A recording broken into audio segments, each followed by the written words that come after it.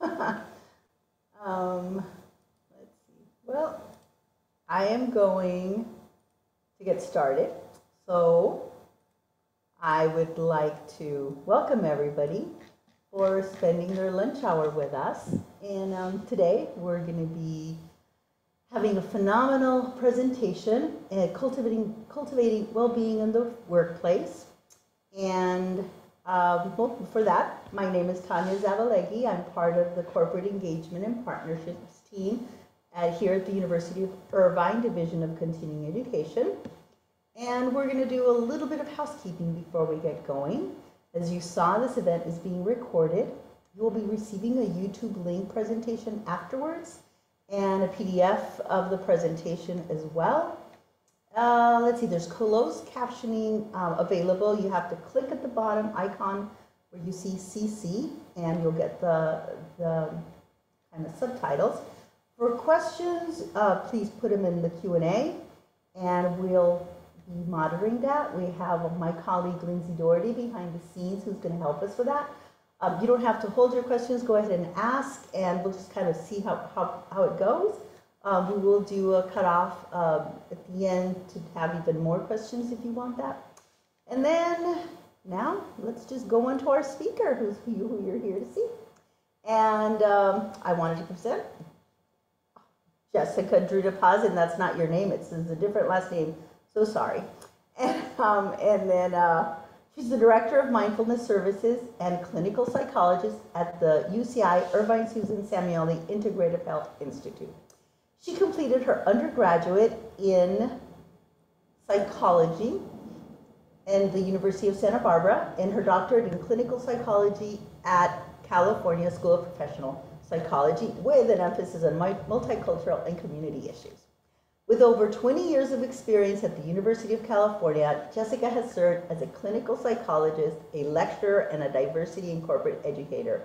And I've gotten to know her, and she is a phenomenal human being, a great presenter, and running an amazing program. And now, off to you. It's all you. Go ahead and share the screen. Thank you for that kind introduction, Tanya, and thank you for having me here, and thank you all for being here. So today I'm going to be talking about cultivating employee well-being, mindfulness in the workplace, and really kind of giving an overview of what mindfulness is and how we might even try it on, what the research is saying about it, and also talking about our upcoming mindfulness-based stress reduction course. But before we get into all of that, I really kind of wanted to step back and put this in context of really what we have all been going through for the past few years. As I'm sure you all know, these have been very tumultuous times, starting with the COVID-19 pandemic. We also recently there's a lot of stressors around inflation. We witnessed George Floyd be killed, and there was so much happening around race relations, as there always is, but even more than ever around that. We are living in a deeply divided country, and all of this amidst a backdrop of climate change that's impacting all of us. And now also the war on Ukraine is causing a lot of stress. So, these are, I think stress has always been a part of our lives, but it certainly feels in the past couple of years that more than ever it has been. And there's been a very significant mental health impact on people around the world. And I wanted to share some survey results. This was a 2021 survey by APA called Stress in America. And you can see that mental health worsened amongst all of the generations, especially Gen Z, but all have been impacted. And concerns of the future were noted by people of all racial groups, but different levels of concern we can see here. But still, practically half of the people responding that they have concerns about our future. They also did a 2022 survey. So you can see here some of the major stressors being inflation, supply chain issues, global uncertainty, potential retaliation from Russia, and the invasion of Ukraine. So very high levels of stress around all of these issues. And then they even have a whole separate graph on just the war in Ukraine and how that's compounding fear and anxiety, including the fact that 87% of the people indicated that it feels like there has been a constant stream of crises without a break over the last 2 years. So really like cumulative impact. I'll let you just kind of glance down at many of the concerns related to the war in Ukraine. And again, noting how high of numbers that these are. The survey also demonstrated strained relationships that people are experiencing. So 58% reporting a relationship strain or end as a result of the following conflicts, like related to the pandemic, whether around canceling events or gatherings, vaccine, mask wearing, all of these things creating a lot of differences and conflict. And really, even looking at impact on life in general. So 63% of the respondents indicated that their life is forever changed by the pandemic. 63% also indicating that the past 2 years are a blur, and 66% that with each new variant, they lose hope that the pandemic will ever end. And all of this also has had an impact on, our individual kind of our health, our, what we're doing around. We see a lot of weight changes, a lot more drinking alcohol for people.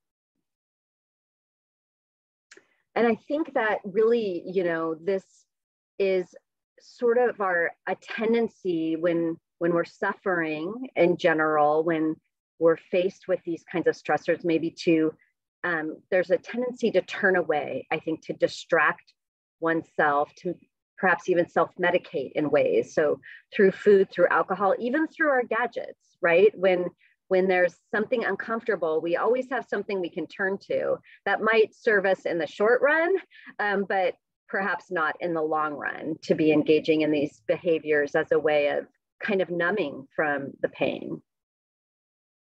I wanted to share a bit more. Also, the APA did a work and well-being survey. And so kind of moving to how is this playing out in the workplace? So more than 2 in 5 people indicated that they intend to change jobs, up from 1 in 3 in 2019. And typically those who feel stressed during the workday, which is 71%, are more than 3 times as likely to say they intend to seek employment elsewhere. And more on work and well-being, you can see this is who's indicating that they intend to seek employment outside of their company in the next year. So you can see a breakdown by race, with Hispanic adults and Black adults being much higher than white adults. LGBTQ employees higher, people with disabilities higher, those who have experienced or witnessed discrimination in their workplace higher. And then Mental Health America also did a Mind the Workplace survey.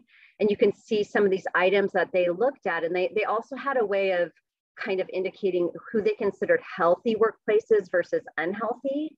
And you can see that there's a big difference in these survey items when there's a healthy workplace versus an unhealthy. So whether people actively are spending time looking for a new position or having difficulty concentrating at work, stress in relationships, and that has led also to other mental health concerns. In unhealthy workplaces, these are significantly higher. And the World Health Organization in March had a news release saying that the COVID-19 pandemic triggered a 25% increase in anxiety and depression worldwide. And really have said this is a wake-up call to all countries to step up our mental health services. So these have truly been dark times. But as Martin Luther King Jr. once said, only in the darkness can you see the stars. And, you know, I'm sure we've all been asking ourselves, where is the light for us in these dark times? And, you know, for me, with my job as director of mindfulness programs, as well as being a clinical psychologist, those are two places that I find light in. When I was looking at the treatment of mental health on the CDC website, their recommendations, I found that in addition to psychotherapy, when indicated, the following evidence-based preventative practices are recommended. And, you know, we all know this: healthy eating, right? Physical activity, getting the recommended amount of sleep. These are all very important. I was actually pleasantly surprised to find mindfulness on their list of recommendations. And, you know, I think these are evidence-based practices, and there's now a growing body of evidence around mindfulness that it helps with our mental health, amongst many other things. And so really I have these two stars because for me, you know, psychotherapy and mindfulness are just such areas of passion.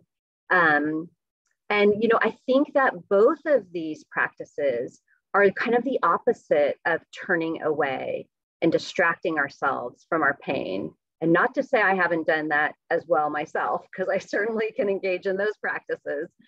But I think that when we turn inward and more introspective practices, which also maybe ironically are also, I think, very connective practices, connecting to ourselves, but also to someone else. I mean, in psychotherapy, you know, it is really sitting with someone bearing witness to our pain. And I believe it is through that relationship that change comes about.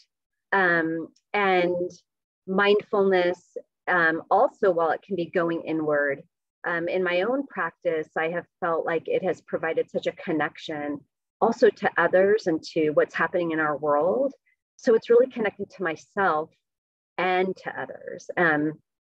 So, you know, traditionally in the workplace, many psychotherapy programs are provided through the employee assistance programs. And I think also, you know, I want to kind of make a case for mindfulness being a huge support that can be brought into workplace settings or personal settings. But like, I think infusing it more into the workplace can really create a culture of well-being for people. And, you know, something I just thought I'd mention, also a part of my background, in addition to being in the UC system for over 20 years, I actually taught mindfulness for 10 years at Annalise schools in Laguna Beach to preschoolers through sixth graders.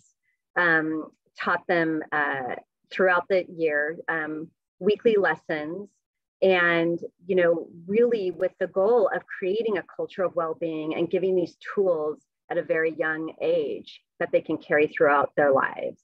And just a little side note, actually, APA grants one school in the nation a year the Golden Sai Award for integrating psychological best practices throughout their curriculum. And Annalise Schools got that in 2018 for many, many, many reasons. They're like just a phenomenal place. But we were really proud of that award. And so, you know, mindfulness really is a very ancient practice, practiced for thousands of years around the world, associated with many different cultures and religions. It really started to, I think, gain more support in the United States, beginning in the 1970s. And you may have heard of John Kabat-Zinn, who was actually at that time at MIT studying molecular biology. And outside of his studies, he was meditating and found this to be very helpful. And then when he graduated, he got a job at University of Massachusetts Medical School. He continued to meditate and really felt like those in his life who were the most resilient to the stressors of life were actually those in like his meditation circle, even more so than the doctors and nurses that he was working with at the hospital. And he really felt a calling to bring mindfulness to the general population. And so he developed an 8-week class called Mindfulness-Based Stress Reduction, or MBSR, that teaches people how to pay attention in a new way. And he asked all the doctors at the hospital to send him their patients that were in chronic pain and that they felt nothing else could help them. No more, they'd had all the medicine they could have, or were at the highest doses, they'd had all the surgery they could have, and sort of those patients that the doctors had run out of hope for, John Kabat-Zinn said, send them to me. And he taught them MBSR, and many reported feeling much better, dropping their medications, or reducing their medications. And this really was the beginning of the research, where we now started to have an evidence base around these interventions and how they truly impact people. And now mindfulness it's still in its infancy in terms of the research, but it's now becoming one of the most well-studied topics in medicine and psychology. And they're looking at how it affects so many different areas of people's lives. And so what is mindfulness? Well, mindfulness means paying attention in a particular way, on purpose, in the present moment, and non-judgmentally. So paying attention in a particular way, on purpose, in the present moment, and non-judgmentally. But what exactly should we be paying attention to? Well, we can pay attention to many things, to our thoughts, our body, our behavior, our emotions, and even to cultivating a heart-centered existence. So let's begin with our thoughts. So I love this image of mindfulness. I don't know who the artist is, or I would give them credit, but I feel like we have two people in the exact same environment. They're both walking toward 4 trees and a sun, right? And the one on the left, their mind is filled with so many different thoughts, right? Perhaps like their to-do list, maybe thoughts about, the pandemic, who knows? But clearly there's a lot going on in their mind. And they're really missing this place that they're in, while the person on the right is perceiving 4 trees and a sun, probably feeling the warmth of the sun on their skin, maybe hearing the birds chirp, really showing up for that moment of their life. And so we've got, the one on the left has their mind full, and the one on the right is mindful. And something I ask myself frequently is, are my thoughts serving me? Because we need to think. We certainly need to think about the past and the future and the pandemic and all of the things on my first slide of the tumultuous times we've been in. We need to think about these things, but sometimes we are maybe thinking about these things so much that our thoughts aren't serving us anymore. When I ask myself this question, usually my answer is no. Usually I realize several times throughout the day, even now, that my thoughts, I don't mean now in this moment, but just even now that my job is all centered around mindfulness, it's really a practice of being aware of, where are our thoughts going and noticing when they're not serving us. And before I learned mindfulness, I would just follow my thought train whatever train came across the station, I would jump on it and go with it until the, until the ride was over. And then I'd get on the next thought train. But with mindfulness, I think we can realize, do I even want to be on this train? And if the answer is no, it's really through the techniques of mindfulness that we can bring ourselves back and ground ourselves into the present moment, right? It doesn't mean being without thoughts. It's just having a way to come back to the moment. And some of my favorite research is actually happening at Harvard, or this was a while ago. They did a study. They had a hypothesis that our wandering minds were impacting our happiness. And so they created an app called Track Your Happiness. And they asked, and they did research, and thousands of people enrolled from around the world. They had a very, very diverse group of people in this study, and a very large group. And they would ping them at various times of the day and ask 3 questions. First, how do you feel right now? So from very bad to very good. The next, what are you doing? What is your task at hand right now? People would answer. And then, are you thinking about something other than what you're currently doing? So if the answer was no, they're saying, my mind is on my task at hand. But if yes, they had a follow-up question. And that is, did your mind wander to someplace unpleasant, pleasant, or neutral? And so what they found is that the people in the study, their minds were wandering nearly 48% of the time, right? So almost half of their lives, they were not showing up for their actual life in that moment. They were someplace else, which is a pretty significant amount of time. And then they looked at, well, how is this impacting their happiness? And, a lot of people, their minds are going to unpleasant thoughts, which, as you might imagine, would have had significantly lower rates of happiness than if they were in the present moment. But to me, some of the most interesting part of this research is that even when their minds went to pleasant places, their happiness in general was lower than when their mind was in the present moment. Even if what was happening in the present moment was a boring task, like driving in traffic or doing household chores, that people still rated their levels of happiness higher when they were focused on their actual task at hand than if their mind was wandering away to planning a trip to Hawaii or something. And there's a TED talk on this. Matt Killingsworth, one of the researchers, says, if mind wandering were a slot machine, we would never want to play in terms of our happiness, because where we're going is not making us happier than being right here. So what else can we pay attention to? Well, we can pay attention to our body. And there's a lot going on in our body all the time, including, as I'm sure many of you are familiar with, the stress response, the fight or flight, where, when we are presented with a threat, we need to react. So if a car is careening towards you, right, the amygdala is going to react to that threat and have a cascade effect in your whole body, stimulating the hypothalamus, which activates the sympathetic nervous system, releasing adrenaline, and then, secreting cortisol for continued alertness.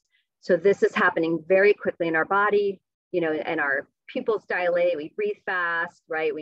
Muscles tense, all so that we can get ready to react to that threat. Are we going to fight the threat, or are we going to flee? And this is like a part of our survival. But I think it also causes us great suffering that we sometimes can really put ourselves into fight or flight when there's not a stressor, that when we are safe in that moment, but we're thinking of a stressor, we can still end up in this space of all of these things happening in our bodies. Robert Sapolsky is a professor at Stanford who wrote the book, Why Don't Zebras Get Ulcers? And he actually takes students in his lab to Africa in the savannah to study wild animals and like their stress response, and like study the zebra being chased by the lion and what's happening. Like us, of course, they're in fight or flight, right? But the difference is actually when the threat is over and the zebra has escaped, the zebra can quickly go back to grazing in the savannah because they're not holding on to those thoughts that are still creating fight or flight. But we as human beings often hang on to the stressor and continue to play it out, or think about all the what ifs and continue to play that out and send our bodies into fight or flight chronically, even when we don't need to be in that space, when it's not helping us to survive, it's actually hurting us. But a wonderful thing about our bodies is that they can also counter stress.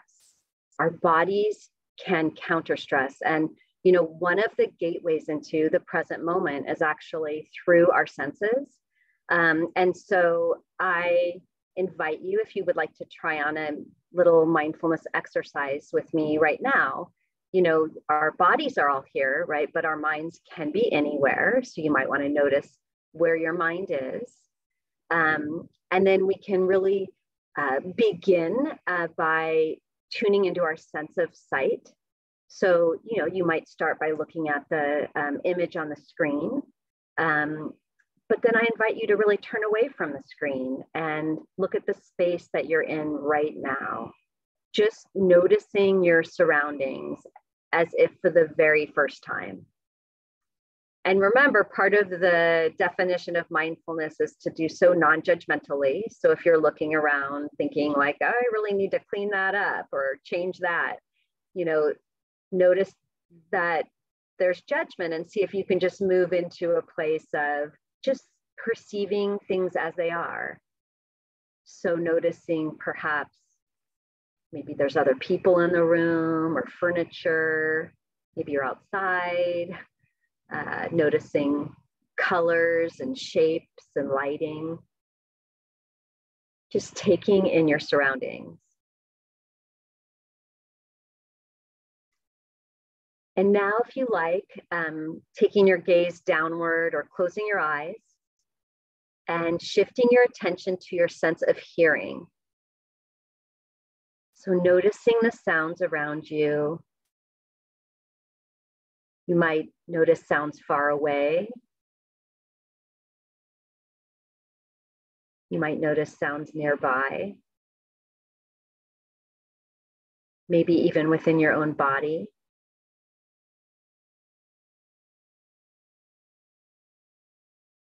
And now bringing your attention to your body. So feeling yourself wherever you are. If you're sitting in a chair, you might notice the points of contact with your chair. You might notice your feet on the floor, the air on your skin.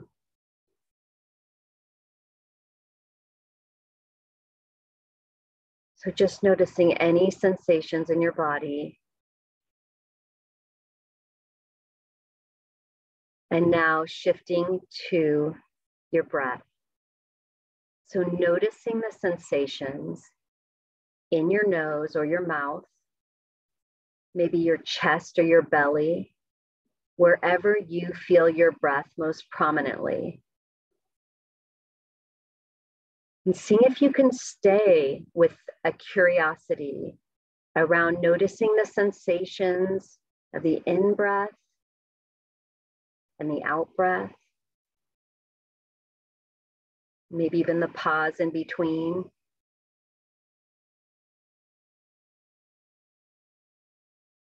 And if your thoughts are going to other topics, just noticing that they did and gently guiding them back to your breath.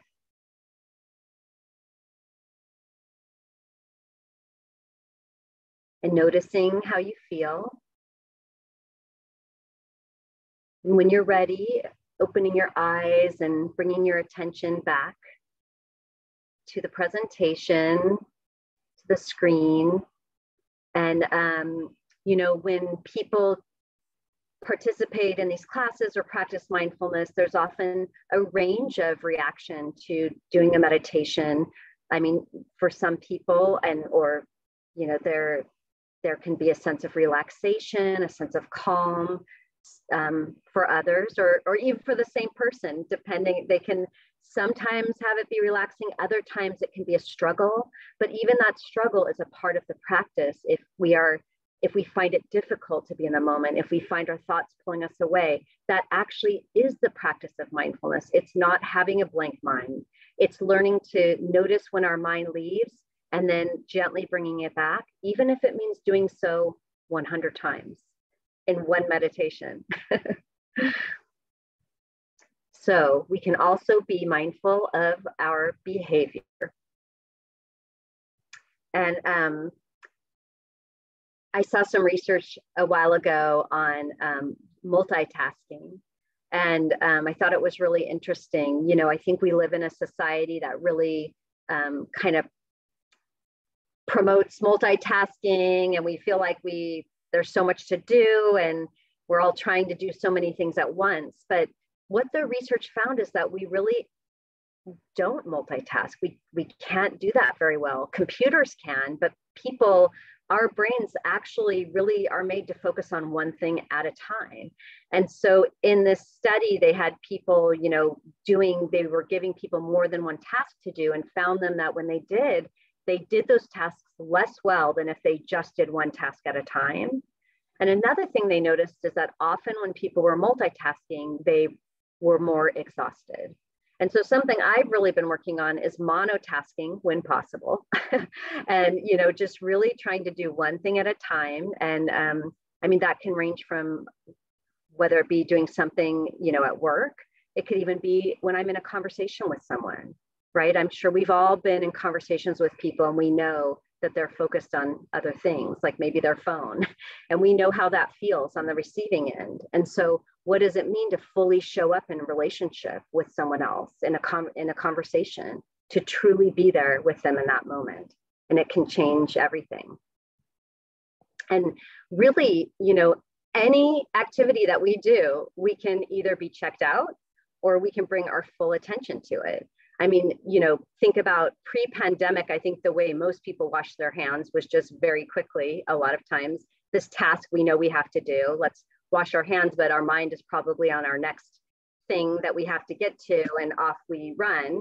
But we can wash our hands mindfully, and it's not just adding time by, as they tell the kids, like singing happy birthday or the ABCs while we're washing, right? It's actually, we can do this by, stepping up. And we can even, when I taught the kids, we would pretend that there was a sink in front of us. And we also taught this to nurses at UCI Medical Center. We did research on safety in the workplace.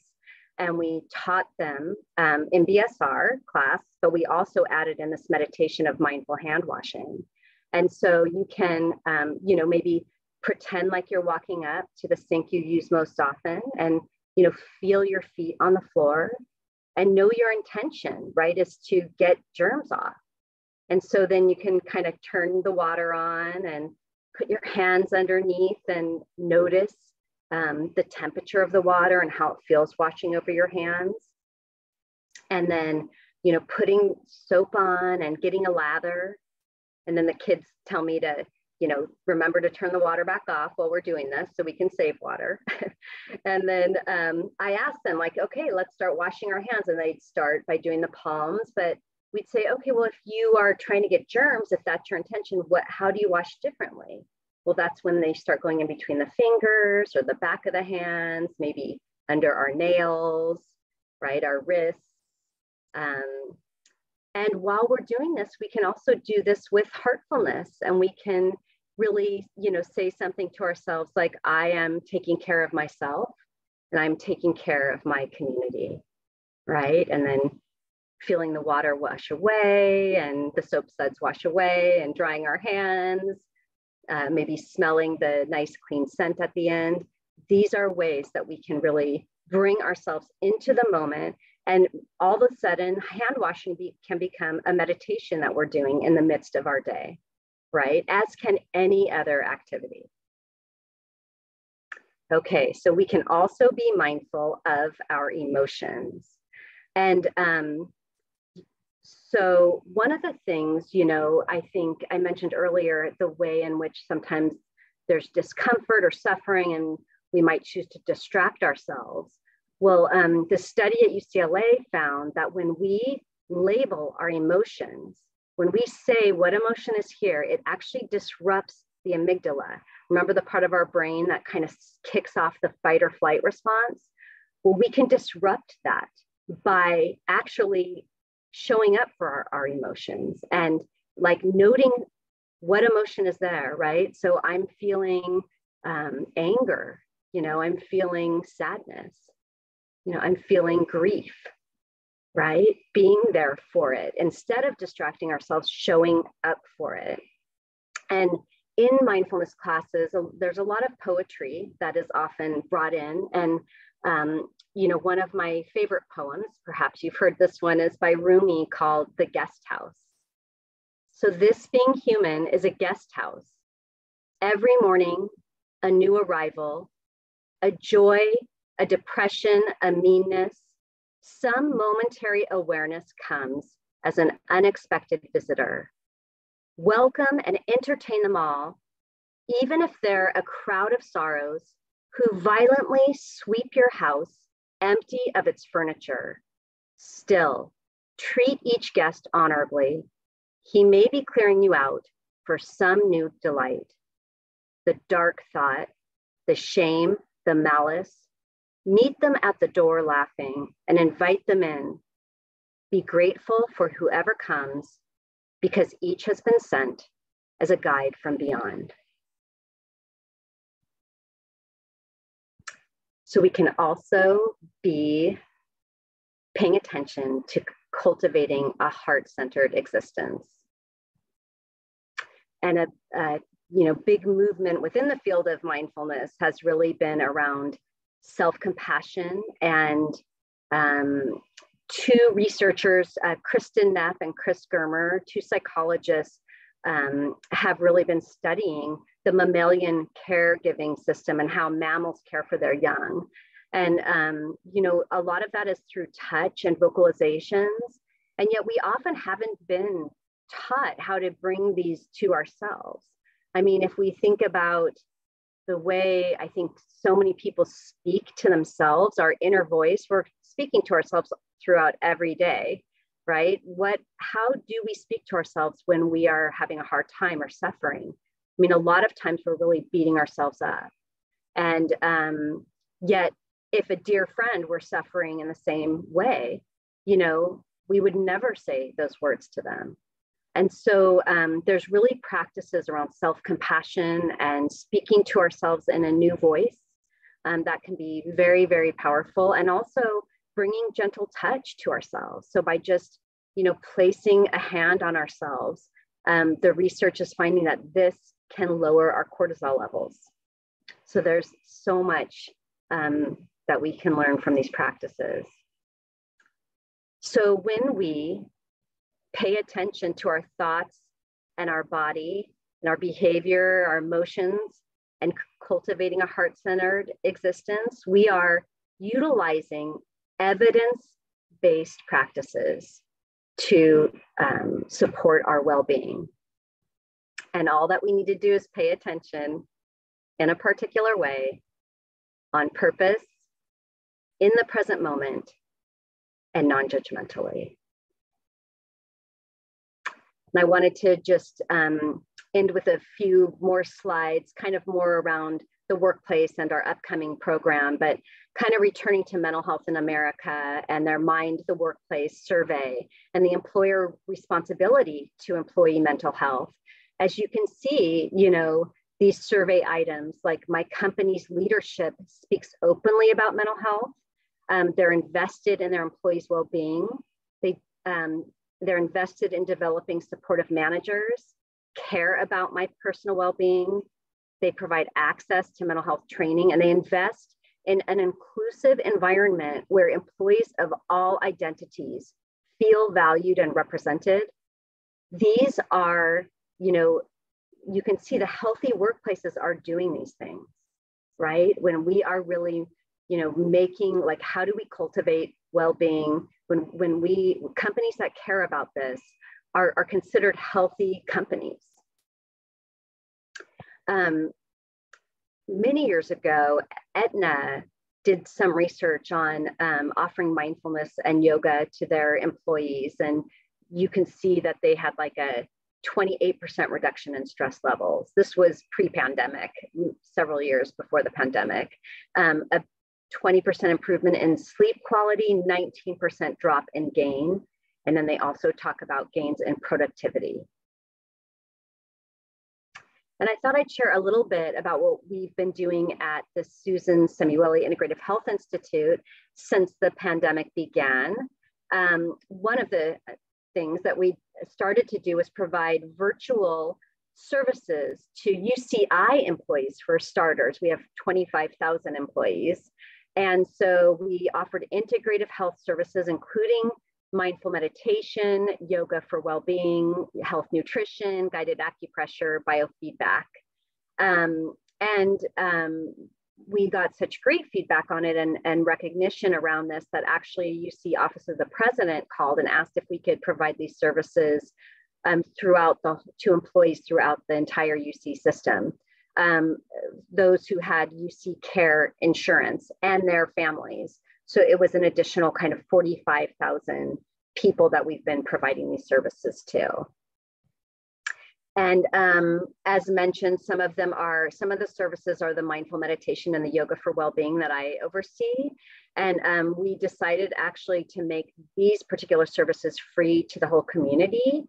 And so when Tanya sends a follow-up email to all of you, it will include a flyer to we do meditations Monday through Friday, 25-minute meditations at live streams. And we also do yoga for well-being classes, hour-long classes Monday through Thursday. So you're welcome to join us and you're welcome to distribute this information to others. And I just thought I'd speak to a little bit to, through these employee well-being services, we started to get many requests for departmental presentations. I think actually really UC Irvine started to learn more about what we were doing at the Samueli Institute. We were at UC Irvine, but all departments are sort of doing their own thing. But I think because we started providing these services, really all the departments started to realize what it is that we do. And many of them were inviting us out to speak at their departments. I gave probably over 50 talks last year to different departments. And then, we also, that was really bringing people into our community classes that we offer. But it also was really triggering a lot of requests for us to do specific mindfulness courses to a department. So the department would call us and say, we want you to come out and do this for our employees. And just some considerations I thought I'd mention if you're ever thinking about, doing these kinds of classes. I mean, one thing that, I do think it's important that people know that, I know there's a lot of burnout in the workplace right now, and I don't think mindfulness and yoga are the only things that fix that.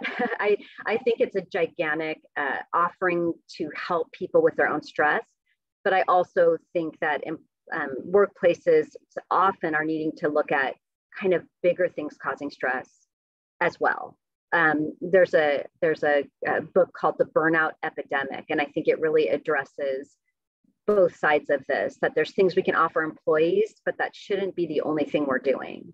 And also, if it's ever offered, really providing an introduction to it. I went to a workplace yesterday and gave a talk because they're going to be doing a program in their workplace. Sometimes beginning small. Some people are ready to begin with a very big course, but considering some smaller offerings too, and deciding whether virtual, in-person, or hybrid works best. I think that offering it on work time goes a long way.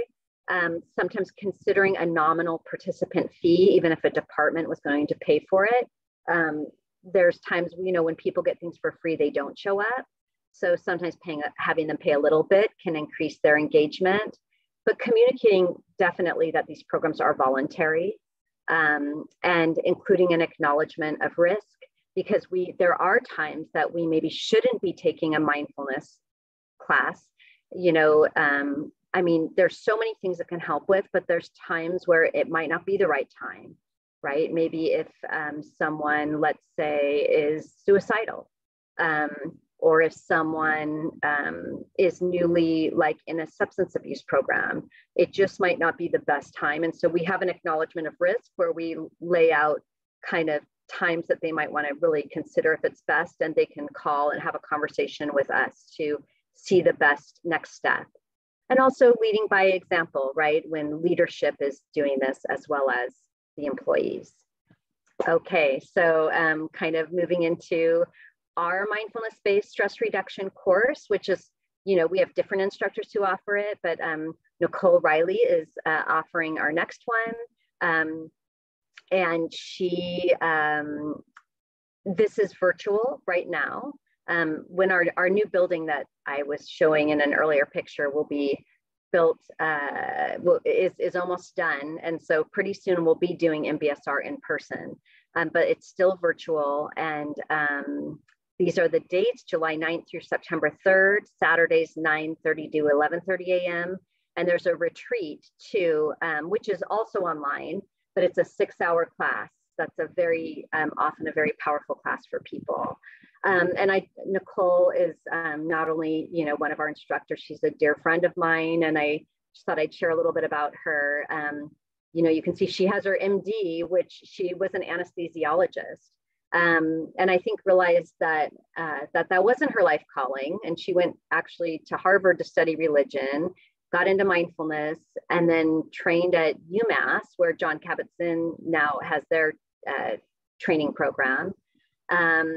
And she's just amazing. She also has her MA and her marriage family therapy license.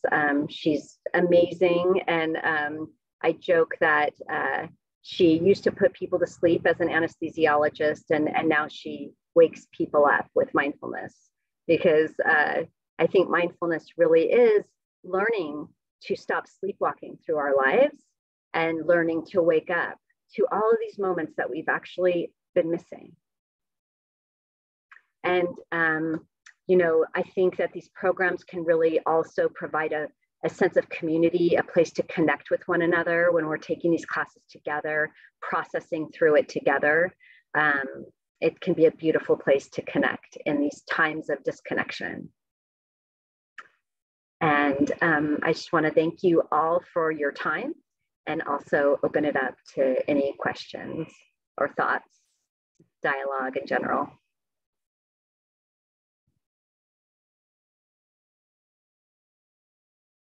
Oh, Tanya, you're on mute. Of course I am. That was fabulous. I have a lot of questions, and I'll let those put in Q&A or if they have them, but I wanted to ask you, what is like the biggest challenge that you're seeing in this space at the moment? Like mindfulness, is it acceptance? Like, what do you see when you're speaking to the corporations about this? That's interesting. I mean, I think I know this might not be, I think we're just working through what is, I don't know that it's necessarily a challenge, but like understanding the process of maybe how to open the door for people to have this. I'm getting a message that says low system resources. Can you hear me okay? Yeah, we can hear you. It's fine. You can go on. Yeah. Okay, great. I mean, one thing is I think not only to like that people know that this is available and as an offering, but I think people need to know more than just it's an offering. I think they need to know about it, right? And so this company I was at yesterday, right? The owner of the company called and said she wants to provide a gift to her employees and bring mindfulness in for them to take this class. But I think we're just realizing, well, that can be offered, but people might be like, well, what is it? What am I signing up for? And I think just that there needs to be a process where people can get to learn about it, and like not only the leadership, which of course is important, but also the employees, where they can kind of hear something like, what I just shared with you now about what can this do for us? Why would we even want to take this? Right. So that they can then decide if it's something they want to do or not. Oh, I have another one if no one else has one. I wanted to know, like if you're beginning this and you're thinking maybe you want to do some mindfulness, how do we see, like how do we identify like anger, grief, and anxiety within us so we can take that step? And I guess what I'm saying is you're walking through the day, Yeah. maybe you're cranky or your whatever reactions are, and maybe how do we self-identify that is anger, that is anxiety? Yeah. There's something you can share to help with that? Sure. I mean, it's interesting, you know, when I taught in the schools, in the younger grades, in the preschool and the kindergarten, right? Do you remember those, like the feeling charts that they would have up, the like the emotion charts, right? That with the faces, and not that, and we may all experience anger or grief or sadness differently, right? It's not that it's that there's one expression that we have. In fact, the research is showing that we might think we can detect someone else's feelings by their face, but a lot of times we're wrong because we experience it differently. But I think we are just not encouraged to sit with difficult emotions, right? And so we really, I mean, maybe the kindergartners are, right? But somehow we have moved away from that. And I think we quickly turn away. I mean, I'm saying we meaning in general. I don't mean everyone. I'm sure there's many people who don't, but there's, I think, a tendency in our society to, you know, feel something and pick up our phone, right? Or numb ourselves in some way rather than feeling it. And maybe I'll just even, you know, and I'm sure a lot of my life, that's what I have been doing as well. Anyway, a little while ago, something happened. I was proposing something in the workplace that was not going to happen. You know, my idea was basically not taking flight. So I felt rejected. Like I was like, that was what I was terming my, you know, experience emotionally. Like I'm feeling rejected right now by like, and, you know, it doesn't feel good. And I wanted to, you know, of course I didn't want to sit with that. But then I was like, am I practicing what I preach? If I'm reading the guest house to all of you and telling you to welcome each emotion, am I willing to sit with rejection? And honestly, like I was even looking up, is there like meditation for rejection? There was one. This was a while ago, but I was like, oh, and I literally, it's like I sat with it. Like this is my guest house, and how does rejection feel for me? Like, what is it? Where am I noticing it in my chest? Like, and I feel tired. I feel like, you know, like teary. Like I felt, and I'm like, I just like sat with it. Did it feel good? No. Like it, you know, was it my favorite guest to have at my guest house? No. Am I glad I welcomed it into my guest house? Yeah, because I was curious about it. So rather than being like, I want to get rid of you, I really just like sat with it, felt it, and it transformed, like it changed. It sat with me and then it left. And then that I could move on. Where I think if I hadn't done that, so I think each of our emotions are very personal to us. And it's really starting with taking the time to feel them. Yeah. And there's a book also that I came across recently called Permission to Feel, written by, I think, a professor, I believe at Yale, who really kind of talks about how these things called feelings, a lot of times we're just trying to push away, but that when they're information for us, that feeling is like can be a guide for us. Yeah. Wow. I can go on, but thank you very much. This was absolutely amazing. I think Lindsay put it in there. It's so timely for what you're going through right now. These are great resources.